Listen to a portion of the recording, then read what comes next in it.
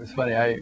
My girlfriend and I at the time went out to dinner the night before, and we had Chinese food. So you open up the fortune cookie, right? Well, mine said, "You will soon visit a place that has long occupied your thoughts." We were doing something that was very bold, very unique, and at the same time very risky. We didn't know enough at the time to know how crazy we were to try to do this for that amount of money. For less than the cost of the movie Titanic, we had to build a spacecraft, launch it, land it, and operate it on the surface of Mars. It looked impossible. We were a little bit naive, very ambitious.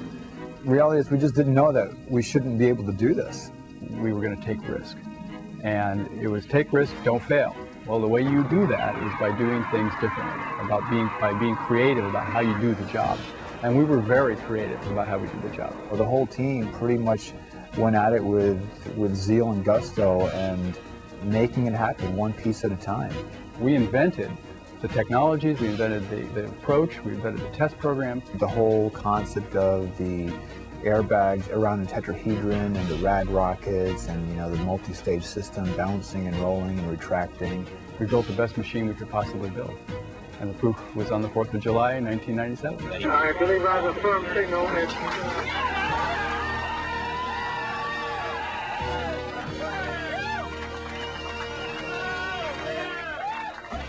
The amazing thing was how well it worked on the 4th of July. I mean, everything worked so well. We did not expect to reliably detect a signal as we were bouncing around the surface of Mars. The fact we were getting that, and I knew we were on the surface of Mars by our timeline, told me that I'm going to get confirmation much earlier than I expected, and I didn't have to wait nearly as long, and it was a very exciting moment indeed.